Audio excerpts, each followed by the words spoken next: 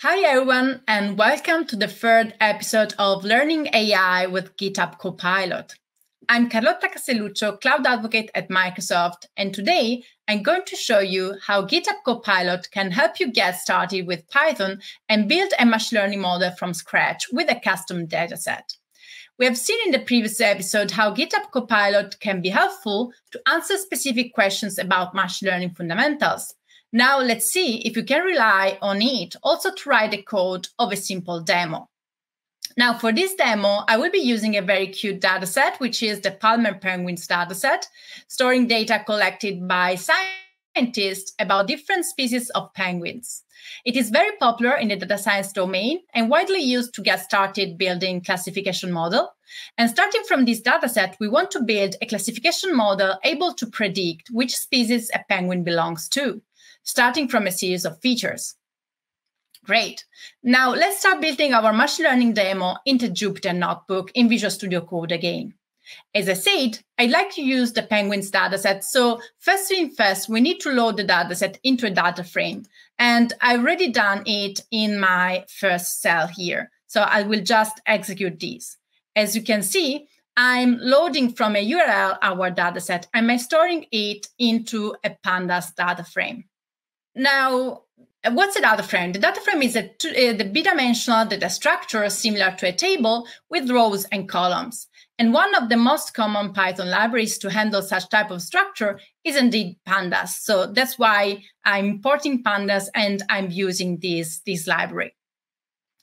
Now let's go to our first GitHub Copilot prompt, which we will be using to print the first 5 rows of the dataset and to have a look, to explore our data a little bit. So you can see that once I click on enter, I get the suggestion from GitHub Copilot, which is exactly the function I need to print the first 5 rows of my dataset. And let's look at our data. We have a data frame with 5 columns here. 4 of them are physical characteristics of the penguins, and the 5th is the species at which each sample belongs to. So starting from this dataset, we say that we want to train a model to learn to predict the penguin species. Now, before jumping to this, it's always useful to do some exploratory data analysis using data visualization. For example, it's useful to understand the distribution of the samples in the original dataset with respect to our label. One of the most popular Python libraries for data visualization is called matplotlib, while one easy way to explore distribution is using bar plots. So the next prompt will be to Copilot, let's visualize the distribution of the penguin species with a bar plot using matplotlib. So the first suggestion of Copilot is, of course, to import the library we need. And then basically, we have the commands to create the bar plot using the species column and counting the number of samples for each species and then showing the plot. So let's see the result. Let's see the output. Great. The output is this wonderful bar plot. And what we can say from this bar plot, we can say that we have 3 species, and the 3 species are encoded with 3 numerical values, which are 0, 1, and 2. And we can also see that the data is a little bit skewed because we have more samples in category 0 and 1 than in category 2. Great. Now, let's do one step ahead. Another thing you might want to explore in your dataset before building a model is the relationship between the features and the labels. Now, we have 4 potential numerical features in this dataset. However, for the sake of the next visualization, let's just consider a smaller subset. Let's pick 3 of them, which will be flipper length, Kuhlmann length, and Kuhlmann depth. And let's build 3 box plots to explore indeed the relationship between these features and the label using another library which is built upon matplotlib, which is called Seaborn. So let's click on enter and let's start getting the suggestion, which are importing Seaborn and then creating the first box plot, which has x on the x-axis the species, and on the y-axis the first feature, which is flipper length. And then we will be doing the same, I guess. Yes, we'll be doing the same also for Kuhlmann length and Kuhlmann depth. So let's see the output, which is generated by this code produced by GitHub Copilot. And let's explore those three box plots. Great. So the code from GitHub Copilot has generated, as expected, 3 box plots. And from these, we can, for example, observe how for the Kuhlmann length, species 1 and 2 have similar range of values, while the species, the samples belonging to species 0 have a little bit different ranges of values. And we can do similar analysis also for flipper length and for other features. So this kind of visualization really help us know our data before passing to the machine learning modeling process. Great. Okay, now that we have explored a little bit the data using some data visualization, the next step is preparing them for building the model. And this includes handle missing values. That means the data for which at least one property is not available. So let's start checking if there are any missing value in the dataset. So the prompt will be show rows with missing values here. And let's see if GitHub Copilot code can really check this for us. Yes, the output is 2 rows in which we have the not available values. Now, there are different ways to handle not available values in machine learning. You can try to input numerical values using the mean or the median, for example. However, in this case, the number of missing values is very low with respect to the whole data set. And those rows also have more of one column values as null. So in this case, we can simply drop them and bring pretty sure that we are not removing significant information from the data. So the next step will be drop rows with missing values. Using, so GitHub Copilot is suggesting us to use the drop NA function that does this work for us. Great.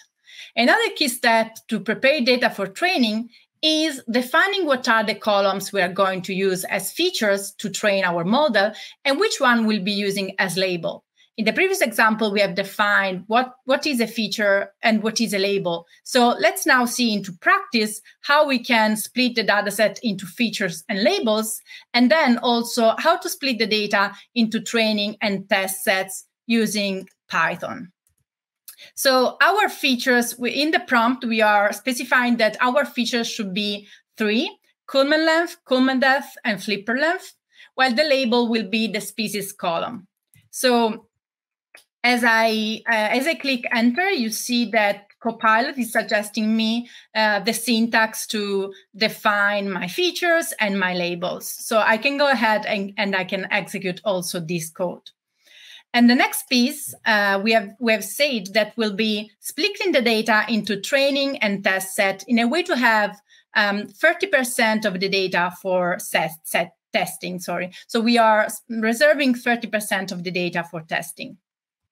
So GitHub Copilot is suggesting us to, first of all, importing the train test split library from scikit-learn, and then it is suggesting the code to do exactly this job for us. So splitting the original dataset into 4 sub datasets: X-train, X-test, Y-train, and Y-test. That's great. Let's just execute this code, and we will have the 4 sub dataset we need. Perfect. So we have prepared our data. We are ready to train our model, our classification model.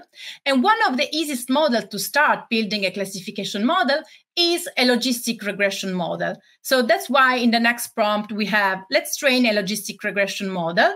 We are going to create a multi-class logistic regression model because this is a problem which we have more than 2 possible species.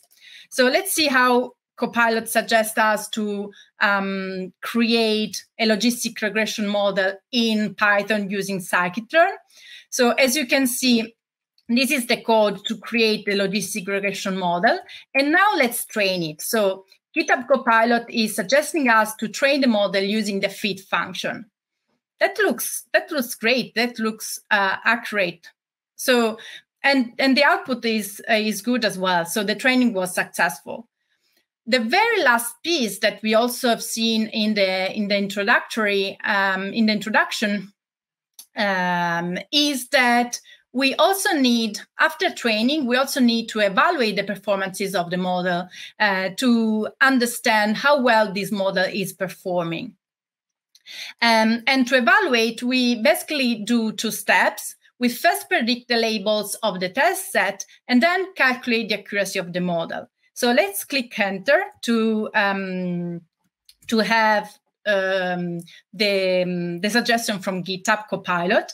So the first step we've seen is predict the labels of the test set. So you see how GitHub Copilot is giving me the code to do that. And the second piece will be calculate the accuracy of the model. So we need to import another library and then compute the accuracy using the accuracy score function. Let's execute the last piece and let's also see the resulting accuracy here. Cool. So the resulting accuracy is 0.99. It's very high. Do not expect to have this kind of accuracy in any of the real world problem. The reason to explain why we have a so high accuracy is that the dataset is an academic dataset. It has been post-processed and cleaned quite a lot to make it easy to beginners to get started with data science tasks. And the dataset is also quite skewed, so accuracy might not be the best metric to evaluate model performances. However, for the sake of this demo, since this is just our first Jupyter notebooks, our first machine learning demo that we built with Copilot, I think that's enough to grasp the fundamentals concept and to have an idea of how helpful our pair programmer is in our learning journey.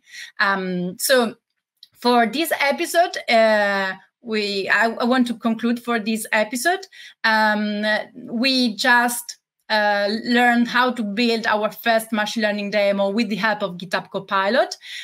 We have used scikit-learn, we have used pandas, we have used all the common libraries for data science in Python.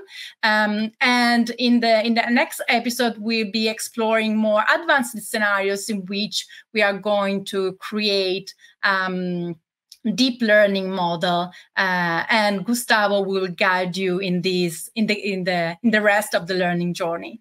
So stay tuned and see you at the next episode.